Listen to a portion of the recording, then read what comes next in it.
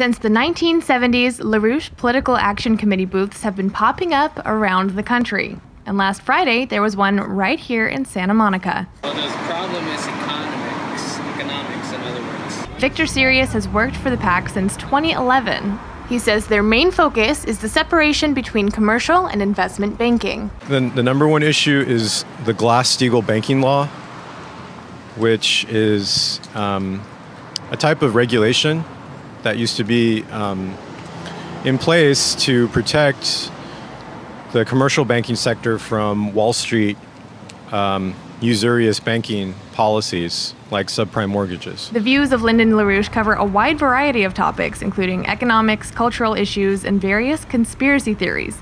The LaRouche Political Action Committee's agenda includes restoring the Glass-steagall Act and a new American system of infrastructure, as well as less common ideas like colonizing Mars and a return to what's referred to as Verdi tuning in classical music. As Donald Trump has said, he's promised $1 trillion in infrastructure development, and we think that's not enough. We think Glass-steagall should be put in, and we think that a credit system or national bank or national bank institution should start funding major infrastructure projects like high-speed trains. Young people need to go to work in high-skilled, high-paying jobs. This kind of policy is what's urgently needed to address our social problems now.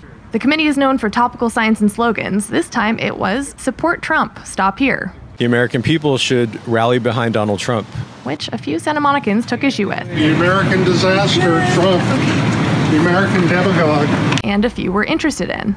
The LaRouche movement has attracted devoted followers and developed a number of policy initiatives, but has also been referred to as Marxist, fascist, anti-Semitic, a fringe political cult, and a criminal enterprise. In fact, in 1988, LaRouche was convicted of conspiracy to commit mail fraud, as well as 11 counts of actual mail fraud and 1 count of conspiring to defraud the U.S. Internal Revenue Service. And, in 1980, a New York State Supreme Court judge ruled that it was fair comment to describe them as anti-Semites.